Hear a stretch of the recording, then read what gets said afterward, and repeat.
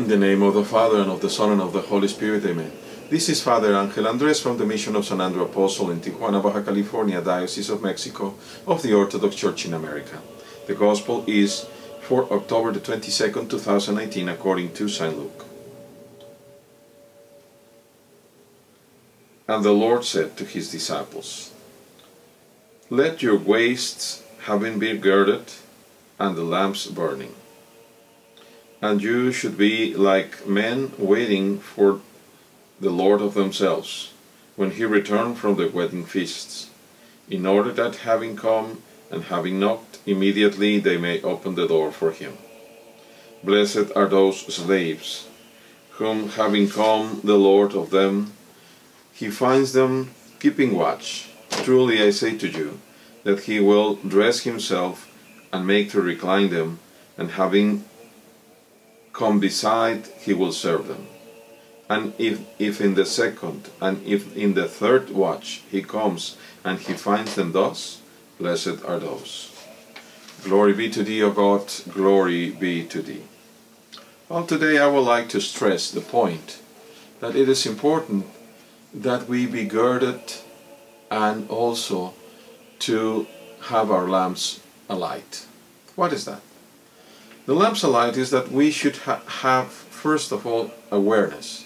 But second, that we should strive to have the Holy Spirit burning within ourselves, always. And our loins girded means that we have to walk in holiness, but also that we must refrain from overeating or overdrinking.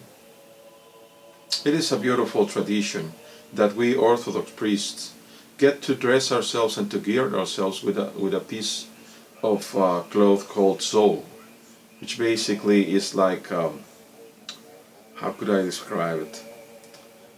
It is a piece of the ornament that basically girds ourselves, and before we gird with it our loins, we pray, "Blessed is our Lord, who girds his priests in righteousness, for he has given me hinds feet and has placed me in high places." In order for us to be before the altar of God, we should be blameless. And even though we are sinners, just as you are, we strive to respond to this grace of God continually.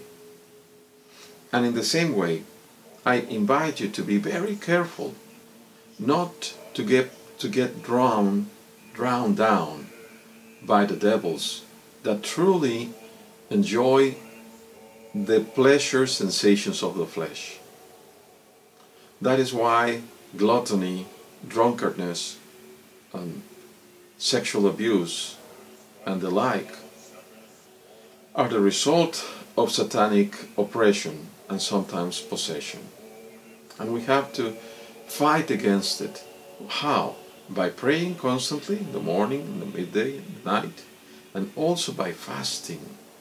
We should fast every Wednesday and Friday and abstain from red meat, or from meat rather, any kind of meat on those days, that we might be able to remain and become blessed as the Lord is telling us today.